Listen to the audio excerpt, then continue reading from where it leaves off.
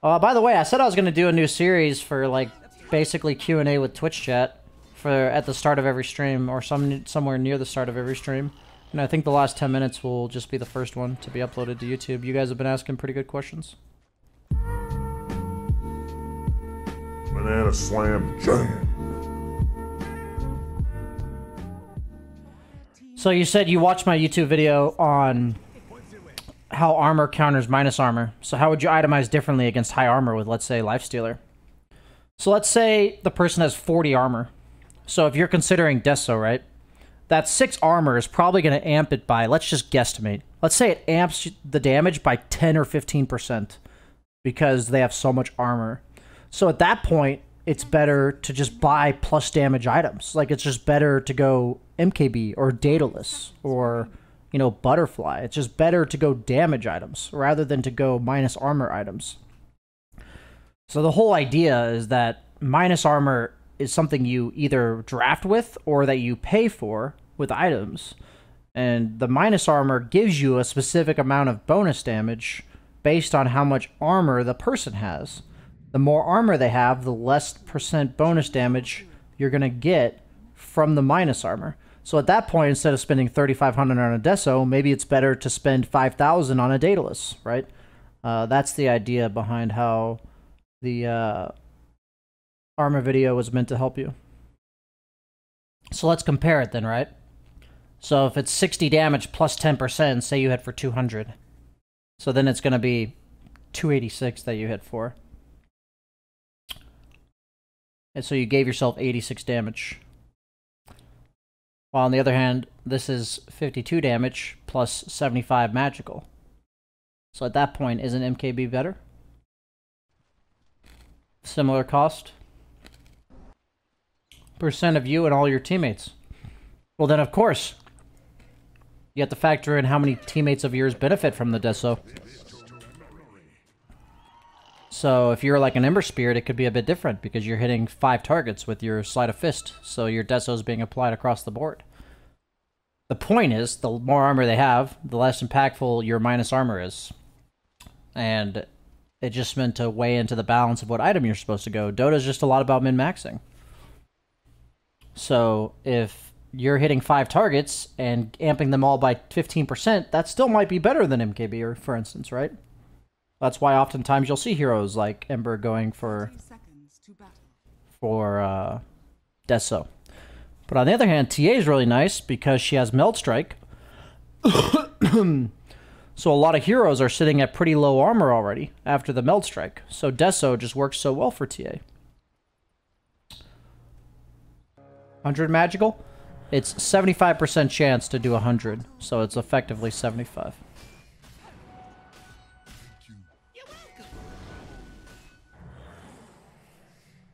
Yeah, Immortal Razor, for sure. But the idea is you're choosing between what damage item to go. You're saying to yourself, I need damage. And then all I'm trying to tell you with this minus armor explanation is that, like, sometimes it's better to just go plus damage. Sometimes it's like Deso is the most impactful damage item you can buy.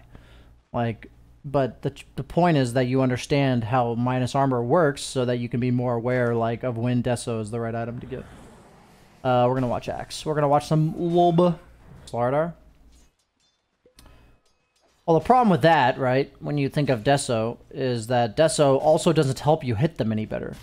So you have to consider how many times you're actually going to hit them as well, based on getting kited. So that's why sometimes Diffusal will be a way better damage item than Deso, because the fact that you have the Diffusal active, and the fact that you're burning their mana so they can't, like, blink away on Anti-Mage or something, makes you effectively do more damage, because you're hitting them more.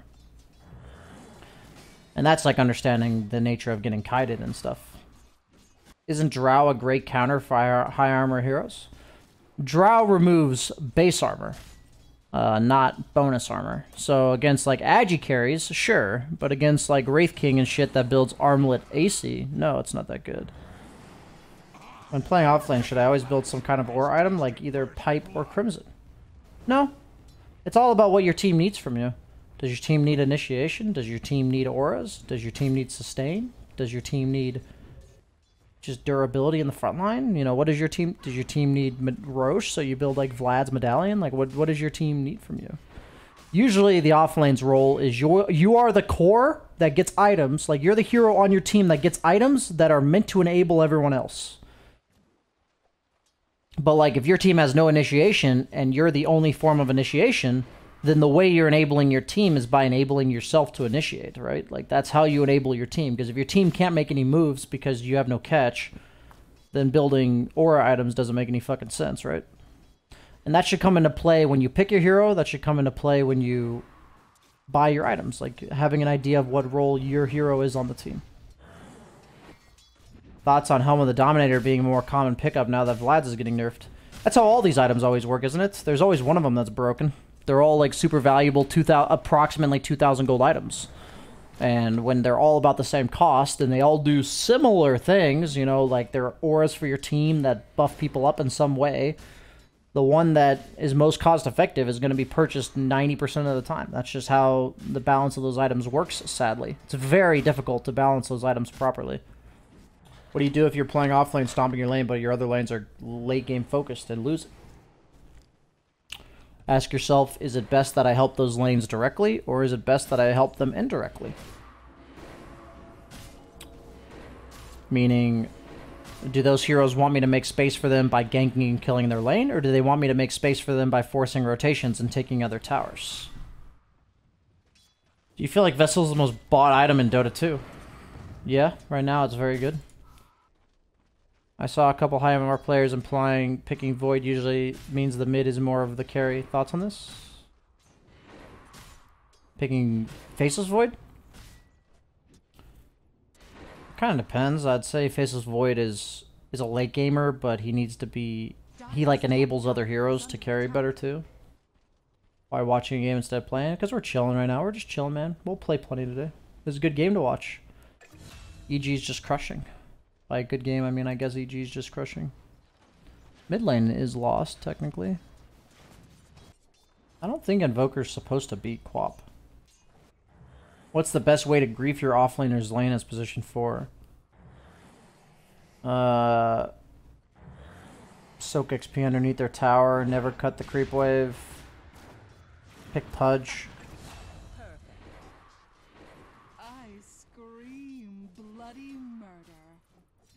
Why is Storm being picked so much? I'm not sure, honestly. Maybe it feels good in pubs or something.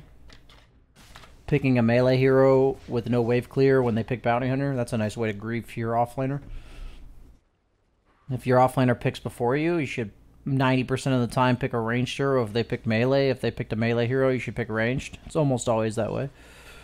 There's a few exceptions, like Tusk Pango was a strong lane at ESL. Ask yourself if it's your job to secure the range for your core.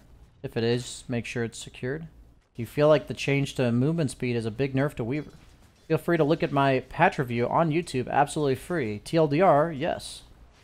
Is Axe jungle still a thing? There's no jungling in Dota, other than 4-position Enigma, which isn't really jungling. Do you miss the tri-lane meta? No, not really. Tri-lanes aren't particularly exciting. Just means like free farm for the carry and ass fucking for the offlane. Yeah, I said that the nerf to Weaver was very significant. I love Coddle position 4. I think he's a 5, but I guess he could be ran as a 4, at least in pubs. Is dragging the wave as position 4 equal in importance as pulling the lane as position 5? That's a very straightforward answer, sir. What does the lane look like if you don't pull and drag the creep wave? What does it look like if you do? Does that benefit you? There are a lot of matchups it is very important to do so, that people do not. So in short, having knowledge of whether or not you are supposed to do that is just as important as having knowledge of when to pull as a 5 position. Yes, that would be my answer. What do you think about Alk offlane? He fits no description of what makes an offlaner. Does not apply pressure. Does not win his lane. I have a friend that says Darkseer is a top-tier offlane that shuts down safe laners. Is that true? I would say Darkseer implies if there is a Darkseer picked prior to the carry getting picked, the carry will literally free farm every single game. I think Surge was a very strong spell last patch before the movement speed reworks, and I think, in my humble opinion, if I had to guess, Darkseer is now dog shit. They took off like 40 movement speed from Surge. Effectively. Pudge is literally unpickable if you care about winning the game of Dota 2. At the current moment. To answer your question, WYBU. There is never a game where the correct pick is Pudge. I feel clueless. Can you give an example where it's good to drag creeps? When the opponent's level 1 is far superior to yours. Like if I'm an offlane Timbersaw, potentially. Because you basically avoid laning against them for the first couple creep waves. And then I get level 3 on Timbersaw, and I'm Gucci. How about Techie's offlane? He's just a better 4. I think he's actually a pretty good 4. How to play against Sniper mid. Learn when you are supposed to be aggressive, because Sniper is the best hero in the game for punishing lack of understanding of aggression. Sniper is really bad against illusion heroes, most notably PL. I think you'd be safe to pick PL against Sniper every single game. If you're getting last pick Sniper, reconsider picking carries that are good against Sniper. Meaning ones that can close gaps. Don't die to Sniper just hitting them. So usually heroes with some sort of mobility to get away or to get on top of them. Interesting with his play how he's always clear in movement, almost no back and forth indecision. Eliminating indecision is one of the most important things you can do to get better at Dota. I talk about it a lot in my coaching sessions, so check them out if you haven't already. I will always sell out my own coaching sessions. I think they are incredibly educational, and I think if you care about getting better at Dota and putting in the effort to do so, they are the best tool out there. Do you think PL is fucking cheese? Not really. I think there's a lot of heroes in Dota that are really good with no counters. PL's one of them. You could argue him being a cheese hero for sure. Will Ritsu ever win TI? Absolutely not. I will eat my shoe if Ritsu wins TI. Is Ember good versus Sniper? Not really in lane, but in game, yeah. What are the 3 best items for Ember mid and safe lane? Seems like most people go for Spirit Vessel plus a damage item, so they either go like Deso or Maelstrom into like BKB or Ags. Your streams are pretty educational too. That's all I got going for me, buddy. That's what I gotta do. When is it legit to pick carry Lesh? I'm not entirely sure. Arteezy picks it a lot when I pick Mars. Seems really nice against Mars. I honestly don't know how to describe Lesh to you. It's a tough hero to pick carry. I'd say if you're lower MMR, it's probably just better to stay away from Lesh. Are you still playing position 3? Yes, primarily. It's what I would plan to play next season. I climbed from 1.3k to 4.8k watching BSJ coach. Thanks for that sponsored message. Make sure to check your PayPal and ensure you got the payment. Why is Arteezy so strong in the laning stage? All the things I teach in my coaching sessions, he just does better than everyone else. All the concepts of laning, creep aggro, understanding power spikes, lane equilibrium manipulation, all that kind of stuff. Do you think orgs will drop their players due to COVID? Most likely. Most teams have already. Any team that's not like tier 1 will most likely drop all of their players if they're not regional. Like, I would see why EG would probably not drop their players because they have enough money to continue supporting. But a lot of these like tier 2, tier 3 organizations, they don't have money to just willy-nilly throw around. Is LC a legit counter to Sniper? Maybe in low MMR pubs, but on average, no. I don't enjoy playing Legion into Sniper. He basically created some concepts. Like, isn't he the first person to abuse lane equilibrium on mid? I don't believe so. Maybe. It's hard to keep track of who did what first. Yeah, I'm definitely going to be watching the progress of Monkey's team. I wish Monkey's the best, but I have little to no faith in NA teams in general, so I'll be keeping an eye out for them next season, see how they do. You know what's funny? I really shouldn't have been in denial about Pango for a long time. Because this reminds me of like 4 years ago when nobody was picking Abaddon. And then this Logan buffed Grace guy who just played like 1,000 games of Abaddon was suddenly ranked 10. He just only played Abaddon. That was all he played. And then suddenly he was ranked 10. Like when I say suddenly, it's just like he was just ranked 10 playing all Abaddon. And eventually people were like, wait a minute, this hero seems pretty fucking good. I think you guys know what I'm getting at here. What do you think of Slardar and latest updates? I think Slardar's pretty bad right now. I'm definitely curious to see where Luki ends up when Pango is no longer good. I'm very curious, actually.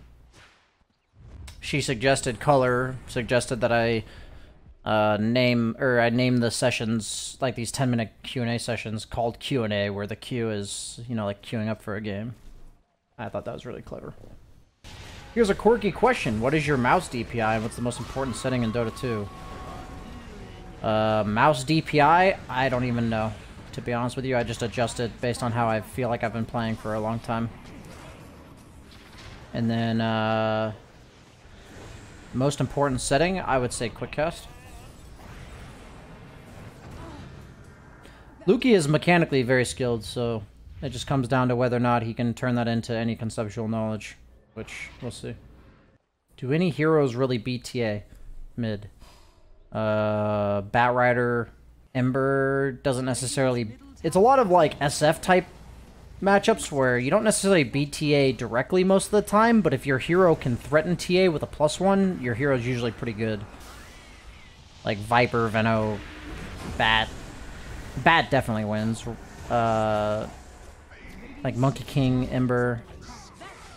What are some of the creative ways to use certain items you can think of? I know I learned another important use of BKB is allowing split push with BKB TP. Creative use of items. Buying Shadow Blade so that you can position yourself better to blink. It's probably like what I would consider a pretty simple example, but a lot of people don't seem to understand that when they watch item builds. You're like a blink-based hero, and you're worried about them seeing you before you blink, so you buy a Shadow Blade. Doesn't Huskar destroy TA mid? Not really, no. Do you have a quick cast guide on YouTube? I don't believe so. Is picking LC against Quap a good idea? In lane, meh. In game, probably not either. I don't know. LC doesn't stand out to me as good or super bad against Quap. My buddy is a Batrider spammer. What are your favorite hero options for laning with him?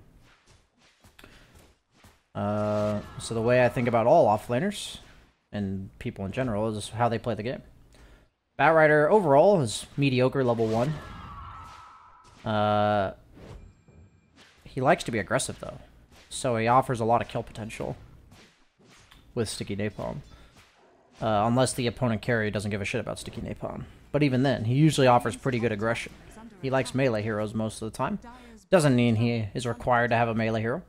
But most notably, Batrider, around level 3, is going to start cutting the creep wave. And he's going to just play for his own game and basically stop laning at level 3. So if he's going to stop laning, he may be even earlier, depending on the lane matchup. If he's going to stop laning and your support has nothing he can do, then you just need to... Like, your support basically needs to be able to fuck off when Batrider's level 3. So, like, yesterday I had a guy pick Lion and just be... Like, the fact that the guy picked Lion with Batrider already tells me he has no idea what he's fucking doing. But, like, your hero just has to be willing to leave the lane and like, go do whatever. Gank bot, like if we're a Radiant. Go gank bottom. Go gank mid. Go check runes. Go arrow some jungle creeps as, like, Mirana. So, like, I want, like, a roaming 4 that doesn't care about fucking off when Batrider's level 3. And then can potentially come back to Batrider's lane and gank for it. Because what Batrider generally does, rinse and repeat, is that he cuts the wave, gets super fucking farmed, because he is farming jungle camps and cutting creeps at the same time. And then he wants to be able to be aggressive with his, like, level 5, 6, 7 timing. So you want heroes that fuck off for, like, 3 or 4 levels, and then come back and gank for you. So that's the description of hero I want you to be.